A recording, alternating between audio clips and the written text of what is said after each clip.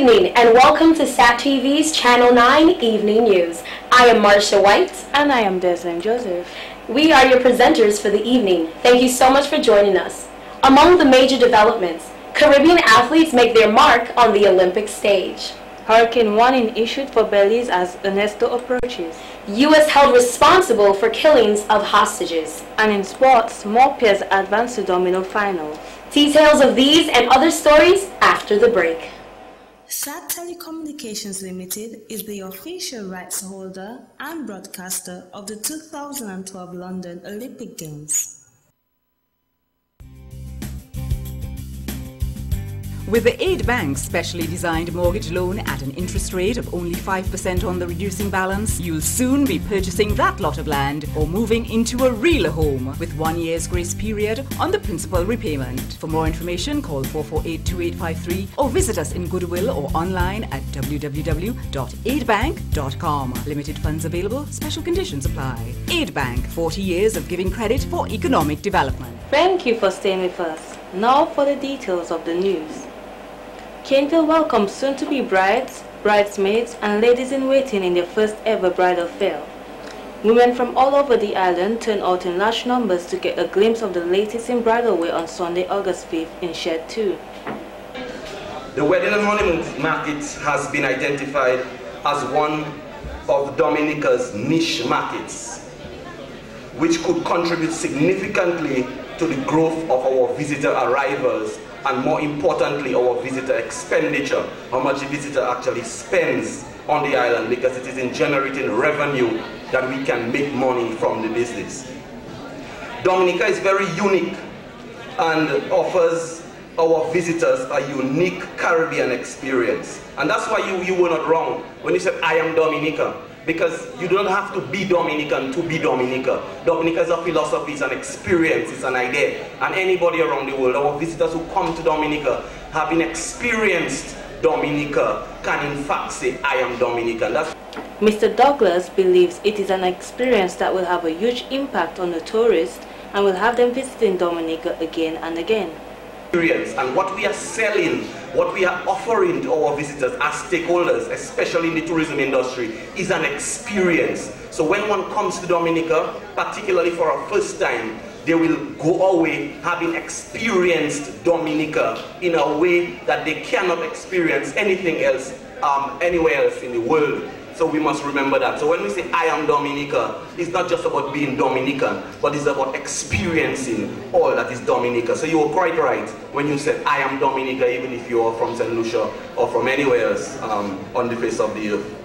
Minister for Gender Affairs, Mrs. Gloria Shillingford, says hoteliers and other service providers should not take things for granted. You should not take things for granted. If your service is not optimal, there is always St. Lucia. True. Right next door, which is already doing very well in the destination wedding business. Also, in order for growth to take place, you must encourage feedback and respond constructively to criticism, for those are the things which point out your weaknesses and the areas which call for improvement. Head of Product Development, Ms. Kathleen Coffey, is quite pleased from Discover Dominica's promotion of this event, and she commends the work ethic of the organizers. I mean, this was a very good initiative, and I think it's very timely, considering the fact that we are now trying, to develop this niche market. This niche market, we think, is very significant to Dominica's foreign exchange earnings, and to have this type of fair today, it just, emphasize the need to get this done. Based on our research that we've done, we realize this is a billion-dollar industry and Dominica needs to get, to benefit, to get a piece from this cake. We have other systems. Coffee provides tips on locations in Dominica where she thinks is appropriate to have your dream wedding. Persons are looking to have destination wedding, as it's called, having their wedding done in a different location, somewhere different. And Dominica, as we know, it's different. It's even different from the sister islands. The other islands have weddings on the beach, they're white sand beaches. But Dominica, we know we have natural beauty. Persons can get married on the waterfall, on our black sand beach that we are also proud of. The various locations in terms of the crab rates or as a national park. So we have the strength. We have all that is going for us to get a taste of this cake, as I said, and just having this type of event brings together all the various service providers, persons that we are not even aware into this business, to come here and to showcase what it is that they offer, whether it is wedding cakes, whether it's the rental of wedding gowns, and etc. But it's really, really timely, and I'm very happy that the organization was able to take this initiative.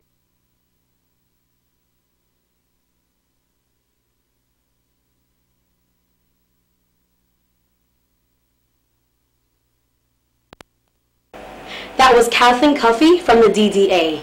In Olympic news, Dominican's Luan Gabriel produced a personal best of 24.12 seconds in the 200-meter heats, but failed to qualify for the final despite that personal milestone, when she ran on Saturday, August 4th at the London 2012 Olympics. Media coordinator representing Dominica at the Games, Mr. Darwin Telemark, says despite this, the 16-year-old Dominican athlete did perform well, seeing she was not ready for competition at this level as yet. The intention of putting Luan Gabriel in the race and in the Olympics was clearly, according to President Felix Wilson and General Secretary Thomas Dorset, along with Coach Joel Hamilton, it was clearly to give her the exposure and the experience of being a part of an Olympic Games. Gabriel, who suited up in lane 3 next to Shelley Ann Fraser, 16 years old, and from the moment that they left the blocks, it was clear that her inexperience was not going to be enough to pull through to move beyond the first round. Gabriel ran 24.12 seconds, coming in the 9th position of the 9 athletes in that heat, and clearly not close enough to push her through to the next round. Mr. Telemark pointed out that after the race, Ms. Gabriel indicated to him that she was indeed very excited that she got the chance to perform at the Olympics and is happy that she tried her best. She said that this opportunity gave her the chance to know what to expect for the next Olympics, to be held in Brazil, so she will not be nervous when in front of such a large crowd. To the critics who are of the view that Ms. Gabriel should not have participated, Mr. Telemark had this to say. Anyone who believes that Luan should not have run needs to speak to Luan. You would need to listen to a young athlete feel so ecstatic, so happy, so pleased that she could have been out there and been a part of something great. I don't think anyone can question the fact that the expectations from a management team was that she should do her best. They did not pressure her to try to say you needed to win or needed to advance. They simply asked her to do a personal best. Of course, everyone would like to look out for a 16-year-old. However, if she is responding the way she is now, having ran, I don't think there's any question in my mind that the best thing that was done for Luan Gabriel was to bring her to London, let her run. 27-year-old Erickson Ito, the other Dominican participating in the Games, also failed to secure a semi-final spot in the men's 400 meter as he placed 5th in Heat 7 with a time of 46 and 5 seconds. He is very disappointed. I think he was expecting to go through to the second round. The truth is, at 46, Ito has to really put some work in, because the top 4 athletes in the men's 400 meters were all from the Caribbean. You have Santo Domingo with Santos, you have Trinidad with Laura Gordon, you have Kirani James from Grenada, and I think the Bahamas Pinder came in 4th. All these men are running under 45. He says with a lot of hard work and intense training, he believes that Mr. Ito can shave off from this time to be a top contender. First of all, Ito was disappointed. Clearly, he knew he needed to deliver. He wants to deliver. He had tears in his eyes. He stood there. You felt for him. You know, I had to put my arms around him and console him a bit. But he wants to deliver for Dominica. He feels that Dominica has done a lot for him. He feels that Dominica has been good to him. And he wants to deliver. That can also be a negative, because if you're continuing to think that you have to do this and you're not just being natural and doing your game, it can work against you. So maybe he too has to relieve the pressure from himself and really just go out and conduct himself in a way that would allow him to do the best that he can. That being said, after the race, he was very disappointed. Despite the results, the Dominican population is certainly proud of the efforts of the two athletes at the Games. Other Caribbean athletes are also making their mark on the Olympic stage. Grenadian athlete captures gold in the London Olympics Monday night. 19-year-old Karwani James performed his personal best in the 400-meter race in an impressive 43.94 seconds at the Olympic Stadium. James has become the 8th fastest man in history over one lap and secured the title in an event that is traditionally won by the Americans. James is the first non-American to complete the race in less than 44 seconds. Felix Sanchez of the Dominican Republic placed second, and Trinidad and Tobago's Lalonde Gordon wins the bronze medal, showing the strong presence of Caribbean athletes. The teenage world champion brings Grenada its first gold medal, and to commemorate his victory, the island has named a street after him in the capital city of St. George. The government of Grenada has officially declared today a holiday to celebrate this feat. In other news, Jamaican runner Usain Bolt surpassed expectations when he beat his own Olympic title in the men's 100-meter final. The Olympic Stadium roared with 80,000 cheers as Bolt raced with a record of 9.63 seconds as he crossed the finish line to a gold victory. Over 20 million people watched Bolt's historic victory, and it's one of this year's Olympic highlights. Dominica has done it again, walking away with the Miss JC's crown in Antigua. On Friday, July 3rd, Miss Nadira Lando, who is currently Miss Dominica and Miss Caribbean World, earned yet another title when she won the Miss JC's crown. Miss Lando captured the Miss Photogenic category and also won the interview segment, which ultimately determined the winner. Lando won Best Modeling Skills in the evening wear segment in a red dress with a dovetail flaunt skirt and a translucent bodice decorated with sequins and rhinestones. First runner-up was Miss St. Kitts, and Miss St. Lucia walked away with the second runner-up position. Miss St. Lucia walked away with the Best Swimwear and Best Talent performance. Congratulations again to Miss Nadira Lando for representing Dominica once again. In local news, 2 fishermen still have not been found after being lost at sea from Wednesday, August 1st, 2012. Police Public Relations Officer Inspector John Carbon has more on this story. The police is investigating a report where 2 men of Point Michel are missing. It was reported that Elisha Hill and Dylan Hippolyte, both of Point Michel, went on a fishing expedition about 10 p.m. on 1st August 2012 and have not yet returned since. The men left on a 15-feet open keel boat powered by a 40-horsepower Yamaha outboard motor. The Coast Guard went into search on the men on Wednesday, but due to the passing of the tropical storm Ernesto, the search had to be abandoned, but when continued on Friday, August 3rd, it proved futile. However, the search has been called off. One local business owner is calling on corporate citizens to make more effort in sponsoring sporting events. Mr. Shamali St. Rose, who is the co-owner of Mirror's Cocktail Bar in Goodwill, who organized a 6-on-6 small goal competition, says business owners need to do all they can to empower the youth through sporting events, which their sponsorship is vital. The money really comes out from our pocket, to be honest. Through the bar, the Mirror's Cocktail Bar, which is in Goodwill right there. And we're just trying something as youths around. So the sponsors come around, whether it's Digicel, whether it's Lime, it doesn't really matter. Whether it's Kubul, whether it's Carib, whatever sponsors, it will be better for us. He says though the competition was successful this year, if more sponsors came on board, it could have been much better. He added there is still time, as they are hoping to host more events such as this one later this year, and has future plans to make the Mirror's Cocktail Bar 6-on-6 small goal competition an annual event from 2013. This event, first of all, was inspired through Mongo Freeman, who passed away.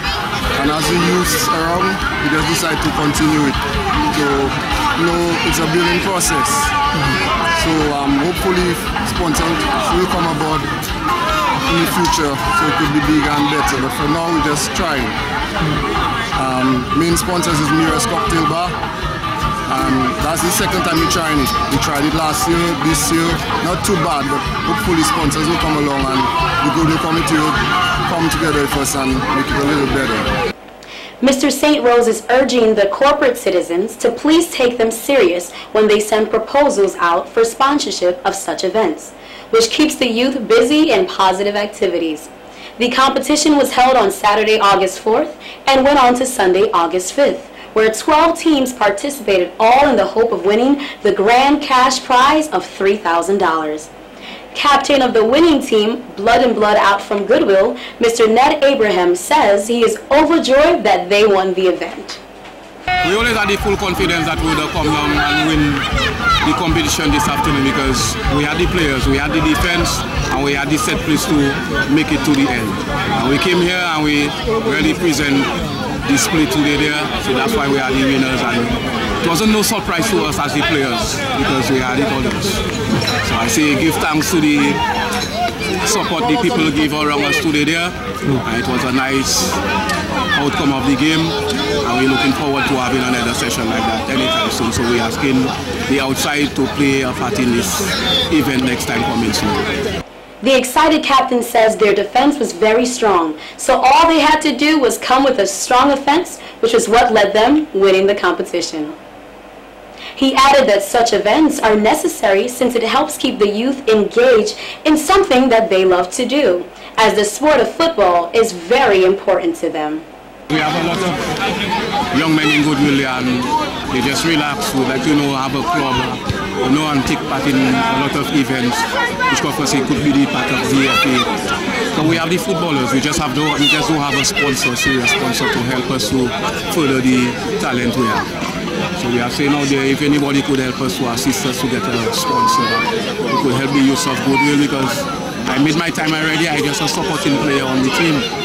So I'd like to see you to get a sponsor and then we could further the future of the young players that we have here right now. The competition, which took place at the Lindo Park playing field in Goodwill, received a lot of support from residents of Goodwill and others who were present. The winner of last year's competition was God Gives, God Takes. Many persons flocked to the village of Cochrane on Sunday, August 5th, as this was the place to be for the 9th edition of the National Rabbit Festival. The event was blessed with sunny weather, although there was some scattered showers at certain points. Nevertheless, it was an event to remember. Patrons gathered at the Cochrane playing field, where they got the chance to purchase rabbits while included in numerous rabbit dishes. A first-time participant of the Rabbit Festival, Miss Roseanne Massicott, says that she was very much impressed with what she saw. The different kinds of rabbits are tasting good. There is stew rabbit, popcorn, sweet and sour, baked, all different sorts in which you can think of. It's very tasty. The people serving it, selling it, they are very friendly. Miss Massicott, who is from the village of Wesley, says she certainly enjoyed this year's dry condition. For a number of years, the Rabbit Festival has always rained out. She said it is not the first time eating rabbit meat, rather a first time eating it in many different flavors and seasoning. For those who did not attend the Rabbit Fest or those who could not attend it, those who can, advising them for the next coming years that they attend the Rabbit Festival, and those who cannot attend the Rabbit Festival, please get somebody to bring some of the good rabbit meats for you all. Miss Patricia Matthew from the village of Cochrane, who had a tent selling rabbit meat, says, in terms of the turnout, it seems in her opinion the years of rain attracted a lot more patrons. Miss Matthew pointed out that the sweet and sour and the jackrabbit were the two main dishes which the patrons requested in the high quantities after tasting. She went into detail on the various rabbit dishes she had prepared.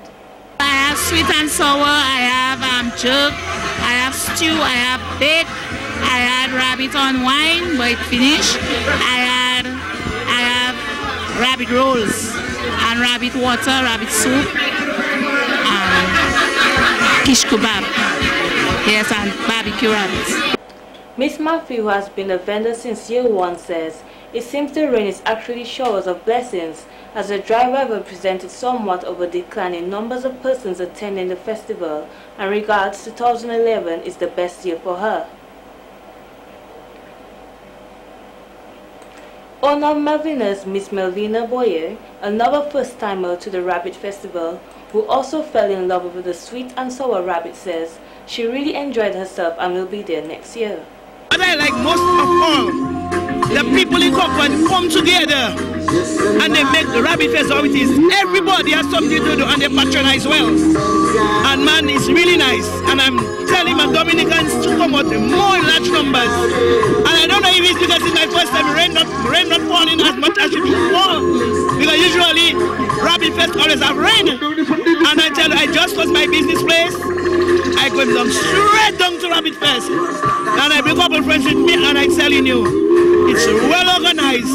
And this is how, that's the way that Dominica should come together and really organize things. Because this thing really organized and I like that. And I'm planning to do a ball of Fest soon.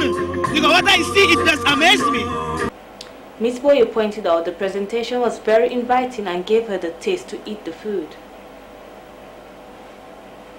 The business owner says that anyone who missed this year's Rabbit Festival should make every attempt to attend the 2013 Fest, especially as there is so much to offer.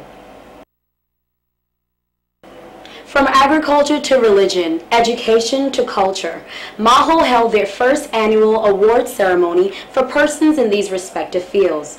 The Awards and Recognition Committee of the Maho Reunion honored and celebrated the efforts of leaders who contributed to the advancement of their community.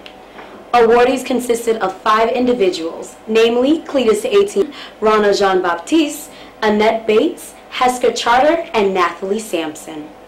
Nathalie Sampson says the group devised 8 categories of various disciplines, and the honorees are celebrated members of their village who have made a tremendous impact over the years.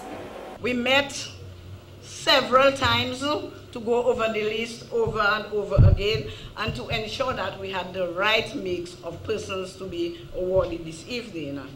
The area selected for awards, as you can see on your program, we have to recognize persons in the sports, culture, youth involvement, education, community development. The honorees were awarded with plaques and certificates of recognition. Honorable Rayburn Blackmore, parliamentary representative, says if granted the opportunity to help someone, we should willingly do so. Otherwise, our presence on earth is useless. We live in a society that's endlessly selfish, that we do not take time out to think of persons who are less fortunate than ourselves. And I think if you look at us, our being on this earth as something temporary, but while we're there, we have to make the place a better place for our children and those after us to follow. That's the only way we can really appreciate what we do on earth, is to leave a legacy of prosperity, hope for people to follow us. Our presence on earth will be almost useless if we don't build a strong foundation. That's the only way our children and our children can inherit structures that are very sound. He also states that we can have the best of roads and physical structures, but we may never get to the next level if our general disposition is distorted. Our attitude to work, attitude to each other. There has to be not only a transformation in the physical infrastructure, but there has to be a transformation in our human being, our human self. My dear friends, social transformation, that is so important for our advancement. The parliamentary representative mentioned that too often we place emphasis on the negatives, but if we look within ourselves, there is endless positivity. Let me give you the commitment and the assurance as a humble servant that I will continue to represent your interests every day, every week, every month, and every year. And those of you who are going to return next year in Dominica and in Mau, you shall see, if I'm still alive, that a total transformation in Mao, because we're going to actually start the construction of all river walls, including Pikati, where I'm from, Campbell Road. The parliamentary representative presented plaques to deserving awardees. Some of the awardees were Debbie Jacobs and Mark Henry in agriculture, Emmanuel Luke and Bells Combo in culture, among others. A computer was also donated to the Maho Primary School. On Saturday, August 4th, the Dominica Football Association, DFA, held a prize-giving and award ceremony. As usual, it is always an honor and privilege to address members of the football family. I am particularly heartened on this occasion since we are here to celebrate success and to recognize the achievement of our many talented individuals, clubs, and teams. Let me say a special thank you to all those who worked tirelessly in one way or the other in ensuring that the 2011-2012 football season was a success. Despite some of the challenges that we faced, the zeal of commitment shown by all is a clear indication that we can achieve and reap success if we are so determined. Mr. Etienne says words cannot express his gratitude towards their main sponsor, Lime. Let me, on your behalf, say a big thank you to the Premier League sponsor, Lime, for their support. The support that Lime has given has gone a long way in ensuring that we stage a successful Premier League. Thank you, Lime, as we look forward to your continued success. Heartfelt thanks must also be extended to Domlec for their sponsorship of the women's competition. We have seen what our women can do, and this is reassuring. It certainly is money well spent. He congratulated all who received awards and believes that this is a testimony of the hard work they have put into their football games and practices. Let me encourage you at this point in time to work even harder at your game. Redouble your effort to all what is necessary to ensure that you are successful on the pitch. Let me warn you that in order to be successful, you must display the necessary level of commitment. You must prepare to work hard at all times. To become a success story, you must have the urge and that desire to succeed. You have in you to become successful. Basically, what I'm saying is that success will not come without hard work. From today, develop a mind and an attitude that will help you in your quest to improve your game. The onus is on you to put in the extra that is required. Here are some of the awards. The Most Outstanding Goalkeeper Award went to Mr. Kowan Tuse of Grand Bay, who participated in the All-Ireland League. The award for Most Outstanding Defender went to Mr. Alexis Lowell, and the award for the Most Outstanding Midfielder went to Mr. Kimon Joseph.